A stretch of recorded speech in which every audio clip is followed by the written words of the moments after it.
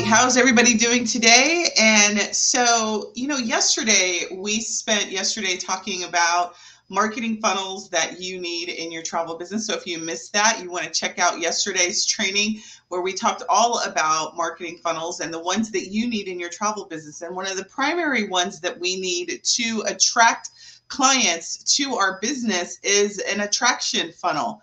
But you need an offer to do that. So today we're going to talk about how you can easily create a new offer that's tied to your specific destination that you are trying to sell. So this is for my travel advisors that are selling groups or travel advisors that have a very specific destination that they want to promote. Let's say you love Sandals Resorts in Jamaica. I don't even know which Sandals Resort is in Jamaica, but Sandals is all over the Caribbean, and you decide that you want to promote Caribbean and you want to promote specifically Jamaica or a particular resort. Well, why not have an offer that's tied to either your group trip or your particular signature itinerary that you want to promote? Instead of having a generic opt-in offer that's like a packing checklist, don't get me wrong, checklists are great. Let's create an offer that's tied to ultimately what you want to sell, and ultimately that's tied to the type of client you want to help get out of town. So in today's lesson, we're going to talk about how to create an irresistible lead magnet. And a lead magnet, I call it a stranger offer. But a lead magnet is just that. It's an offer that you create that is intended to attract your perfect client. It's going to allow somebody to raise their hand and say, hey, that's me. I'm interested. I want what you have to talk about. Give it to me. And in exchange, they'll give you their contact information. So how many of you guys are already familiar with stranger offers, opt-in offers, lead magnets? They're called a lot of different freebie offers. Whatever that may be in your world, how many of you all have one that you utilize to get new leads in your travel business? Type in the comments and let me know so I can see where you are. Or maybe you're new to lead magnets and you're like, oh, that sounds interesting. I need one. But before we dive in on exactly how we can do that, let me tell you, you guys have already participated. You've already done it yourself. You've seen this really juicy thing online, maybe in Facebook, maybe on Instagram, TikTok, or someplace, Pinterest. Doesn't matter. Pick your social media platform. Actually go in your email inbox, and there's somebody who is offering you something. Right? Good marketers are always doing that. And we want you to be a good marketer. So you may have already participated in the cycle and not even been aware of it. Now it is time for you to open your eyes and be aware that you are already part of the marketing game. You might as well start playing it. All right. So the first thing is I get a lot of travel advisors is like, yeah, I have an opt-in and I've got like a checklist, or I've got this. And it's really not wow. Like, it doesn't wow me. It probably doesn't wow their ideal client because it's general. What if we could actually create opt-in stranger offers that were connected to your ideal market, your ideal client, the person that you want to help get out of town? What if you could do that? Well, you can. So we've got our friendly ChatGPT, but I'm actually going to show you guys a new tool that I've been playing with. It is similar to ChatGPT. It's called Claude AI.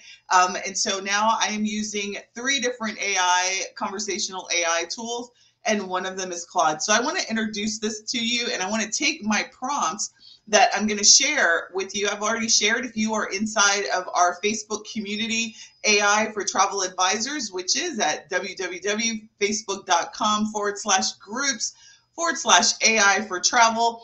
I have already given you guys this guide, and you probably don't even know the gold that you have. So we're going to actually take a couple of the prompts that are in the guide, and we're going to generate ideas for our travel business that's connected to my ideal client or your ideal client and the destination that you want to sell. in comments if you guys are watching this live or if you're watching this in the replay and you would like to have me utilize your example. Go ahead and put in your destination and I will use your destination as an example. And so I'm going to share my screen now. See if I can do this. I always love when I try. All right, perfect. All right, so we got Claude up. And so for those who are new to Claude, why am I using Claude? Well, because I am also in AI communities and everyone has been talking about how Claude is the cat's meow. And I was like, I like cat's meow. I like cool stuff. And I love all things AI. So why Claude over, let's say, ChatGPT? Claude's, I've been playing with it for the last couple of weeks, and Claude, I like its copy. I like the way it writes its copy. It's a different conversational AI model. ChatGPT uses the ChatGPT models. They've got several different new models that they just released a 4.0 model, and they've got a 4 mini. So they release models all the time. That has been my boo for the last 18 months. Claude may be my side guy now because I really am liking the way Claude. What I was introduced to Claude about is that Claude can take your prompts and generate code. So if you are a developer, which none of you travel advisors really are techie like me, I was intrigued by Claude because I am a partial mini developer. I work with developers all the time to create amazing solutions for travel advisors. And I was like, oh, Claude can generate code. And then I was talking to someone who's like, yeah, it does more than just code generation. It also does copy and the same stuff that ChatGPT does. So I was like, okay, let me try it out. So the last week and a half, I've been trying Claude out, and I like Claude. So it doesn't mean that it replaces ChatGPT. It's an addition to ChatGPT. So what I've been listening to on the internet streets is that Claude, ChatGPT is good for the idea generation, and Claude is good for the copy. I'll give you more of my thoughts on that over the upcoming weeks and let you know. But for now, we're going to use Claude for idea generation and actual content creation. So let's get to it. So here I've got Claude up, and if you want to get to Claude, it's going to be Claude.ai. I have already upgraded to their $20 version because everybody charges $20 for AI these days. So I have already upgraded to the Claude professional version. And what I do like about is a professional version is this whole idea of projects. So you can upload your documents, your content, and it literally is like a mini chat or GPT that will keep the conversation in relationship to the documentation that you do so that you can literally be writing prompts against the documentation that you do. A little bit techie, but if you're into AI and you're into AI for your travel business, it's a great idea. So like if you have a destination that is your upcoming group trip and you want to load the itinerary, you want to load the like the pricing information, maybe all the activities, all the information that is available about your group trip, then you can write prompts or give it have chat messages against that particular content. Love the idea of the project. So enough of me geeking out. Let's actually create some lead magnets. So I actually, in my funnel mastery class, we actually have a workbook. And so I'm going to take this workbook. I'm going to copy the prompt that is here. And I'm going to actually use that prompt here, which it already has everything that we need. However, what I do need is I need to give it context. I need to tell it about my ideal client. So I already have that information here. So let me just copy that right here. This destination, copy that into Claude. And then I'm going to hit enter and let's see. Now, the purpose of this prompt is to give us 10 different lead magnets ideas for our particular destination that we want to do. And so this did not do it the way that I wanted it to do. So love it when Let me do a little bit of context setting for Claude. Here's my ideal client.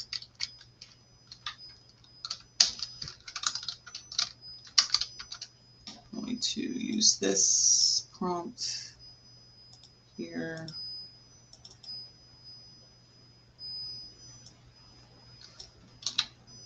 Love when you now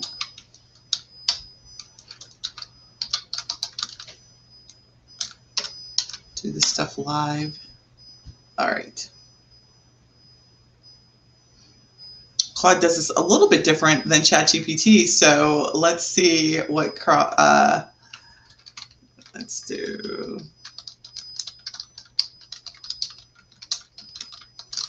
Use against.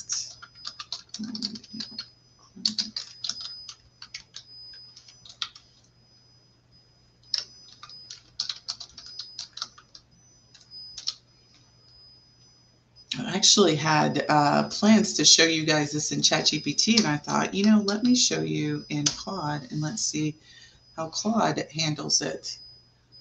And I don't really like the way it's handling. It's not reading my prompt really well. All right. All right, so let's go to ChatGPT. So that did not operate the way that I wanted it to. Should have done some testing, which is what I normally do. But hold on, let me just put this in ChatGPT for you all and show you the magic. I'm gonna have to play with Claude a little bit more. I may take one of these ideas and let it do its magic on the content creation, because I really have enjoyed the content that it has been doing, creating. I particularly like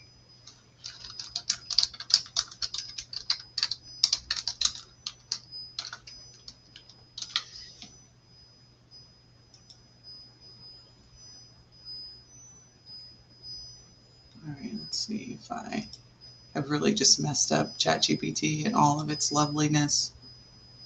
All right, I have, hold on. When a live demo fails, you just start and do it over. All right, one more time, ladies and gents. All right, so we're gonna copy the prompt. And this is the wonderful thing about doing things live, is you're doing them live. All right, so hold on, let me get my target summary and give that to you. Paste that there, and then end that prompt. So the beautiful thing about AI is that you got to be precise in terms of what it is that you want. And so here, I wonder what's going on. Oh, you know what? I'm copying the wrong prompt. That's the reason why. I love it. Got the wrong prompt there. Sorry. I'm like, why is it like totally missing? So maybe Claude's not a failure. It's operator error. Sorry about that. So let's see what Claude has to say now. There we go. All right. So I was a little panicked there. I was wondering what was going on with Claude. So the thing is I gave it the prompt for my ideal client as opposed to the prompt that generates the ideas. So my bad. Sorry about that. But here, now we've got a list of types of downloads, digital ideas. So what the download name, the title is, and a description for that.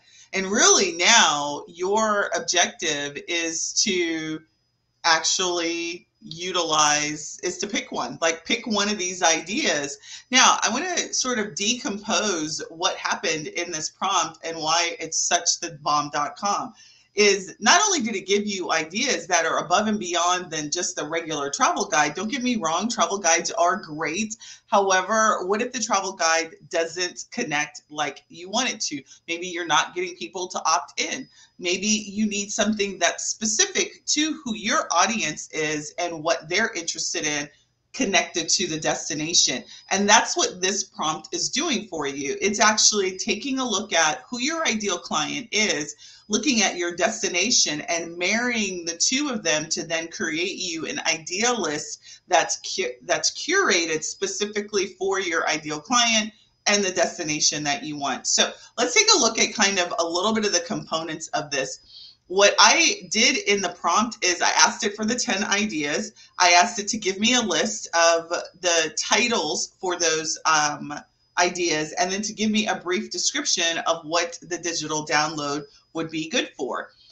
What I specifically asked it also to do was to take into consideration my ideal client, what they're struggling with in terms of getting themselves out of town, right? What are their main struggle points? And then to create an idea list based on that. So what I did is I took my ideal client, and so I had already had some information about my ideal client. I said that she was a professional woman who loves food and culture but struggles with balance, has a demanding job, right? And I do have a prompt. So that first prompt that I was copying originally helped me articulate who that person is, right? I gave a few words about who my ideal client is, and then it spit out for me my target audience summary and my pain points, the pain points of my client. I use those pain points to then define my 10 lists. Now, when it comes to the usage of AI, context is queen, or king in your case, depending on if you're a guy or a girl, is giving the tool the context of what you want, who you're speaking to, and really what the objective is of the prompt. That's what's all in the meat of this prompt. This is also available, again, if you are part of my AI for Travel Advisors Facebook group. This guide with these prompts are already there. So you can now immediately join that group. You look at the guide and you will have a list of ideas for you to select from. I like the way Claude did this. I was a little disappointed and I was like, why isn't Claude doing what I wanted to do? And now it did. So I said I was looking for a professional woman who likes, what did I say? Let's see, what did I say? I said I was looking for a professional. Let me wrap this so I can read all that. I said, a professional woman who loves food and culture but struggles for balance. She's a demanding career. My ideal client are workaholics with older children in college or married, seeking luxury escapes for trips to recharge. Now, don't get me wrong. I did not come up with all of these words myself. My ideal client prompt helped me with articulating these words. And then the pain points, I use those pain points. So let's take a look at the types of ideas that Claude came up with. Claude came up with the checklist, ultimate Bali foodie bucket list, which I love that. And so what I also like to do is I like to take the list and I like to copy it. You can actually hit this copy and then you can take it to Excel. I'm an Excel like queen. I love Excel. And so in our offer, stranger offer ideas, I'm just going to go to the bottom of this and I'm going to paste these ideas here. Paste those as values. I don't like the way that copied, so I'm just going to actually open up a Word document, Google Documents, new doc, and I'm going to paste it there. One of the things I didn't tell Claude to do was to format the output, so it's kind of given it to me in weird format. So I'm actually just going to, let's see if we copy that. What is it going to do?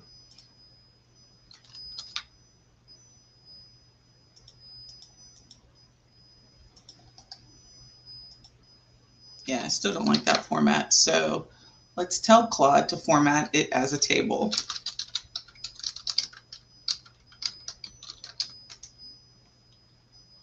Should already be formatted as a table, but for some reason it's not liking I am playing with Claude and its formatting. Doesn't work exactly like ChatGPT. When I tell ChatGPT to do it, a format, a copy, and it pastes really easily. Claude, I'm finding, is not as easily pastable as some of the, as ChatGPT is. Oh, I forgot. I also asked for hot take titles because that is what I do. All right, let's see if I can copy this one in this sample. This will copy over Yeah, I still don't like the way it's copying. All right, so got to play with Claude on the format examples, but what I will tell you is I still like the output.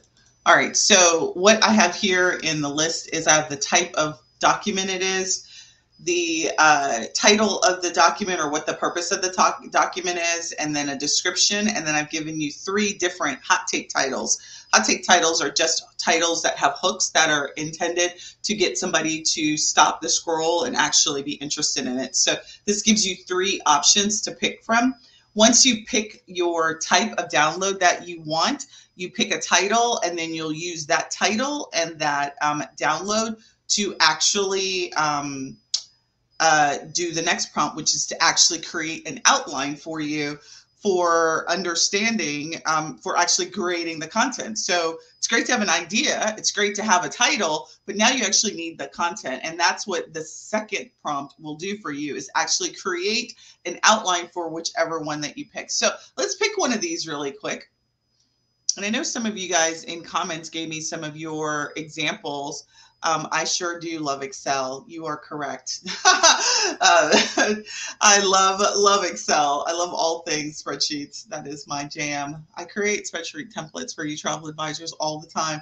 So an e-guide, Bali Spa and Wellness Retreat Planner. Love that. A workbook, guilt-free vacation planner. Love that. Infographic. Infographic is just an image that has really great imagery and some steps and text on it. A mini course if you're a trainer and a teacher like me. Quizzes, love quizzes, but it doesn't really matter. The idea is to get the ideas on paper for you to pick one and to get it to market as quickly as possible. So you can't generate leads unless you've actually got an offer that somebody is interested.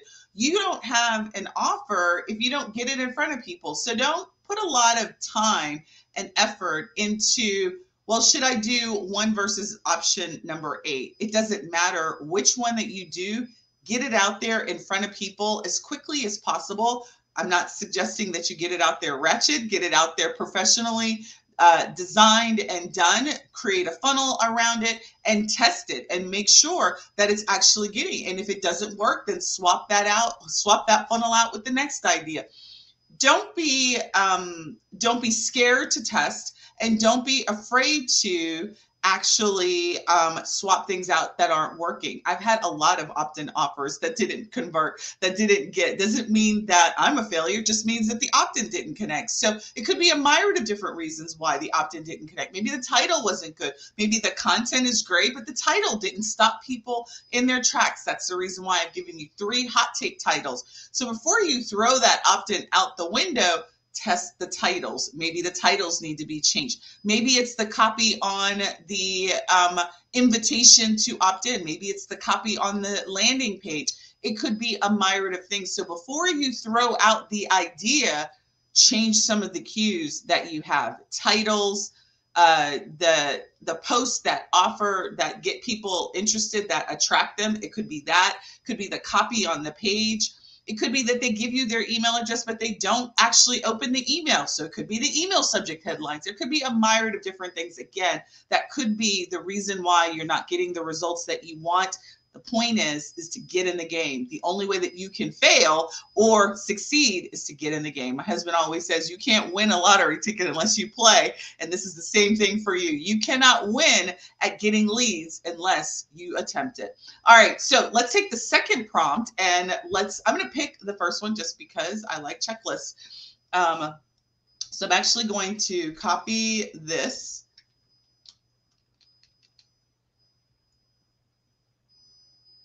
I'm just going to copy the first, a minute.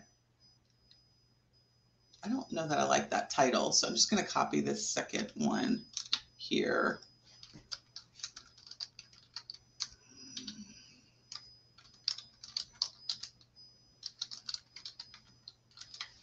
And then I'm going to use, let's see, I don't like that queen one. I like this one. I like the Foodie's Paradise. You guys like the Foodie's Paradise? I like the Foodie's Paradise. Uh-oh. I have to say that I am getting a little bit used to how Claude does its thing. Gotta work on the format prompts. All right, and then title, let's say checklist, not cheap list, title is that. Uh-oh, guess it didn't like that. Foodie Paradise. I'm going to copy this Foodie Paradise, copy that, and here is the title right there. Cheat sheet, ultimate guide, and then I'm going to copy my second prompt, which is going to be to create an outline for this offer. So now that we've got the actual offer that we want, I want to create, didn't paste that, paste.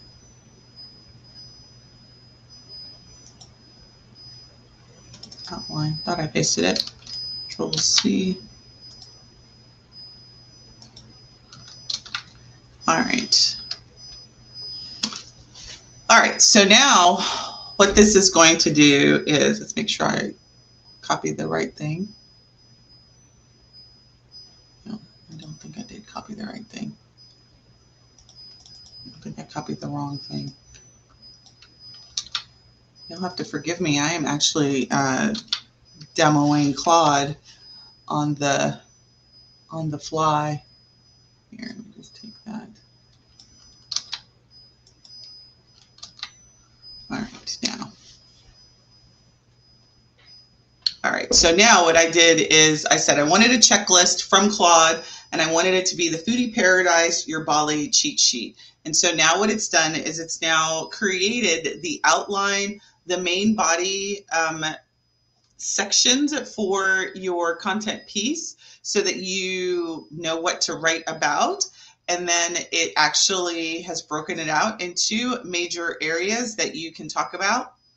And then it's giving you a conclusion. So this is the outline that I would then use to then create the content. But of course, you know that I have a prompt that actually creates the content. What I'm doing is called prompt stacking. So I have an objective in one message. I'm going to do a couple of different steps, use several different prompts that are going to get me what I want. Now, what I always tell everybody is when I'm doing this sort of prompt stacking, you want to make sure that you are copying and pasting stuff out into, I like to keep things into a Word document or an Excel document if you're not an Excel or a Sheets person. But I like to do that because, listen, this is technology and there are millions, if not billions of people who are using it. And so sometimes it gets stuck.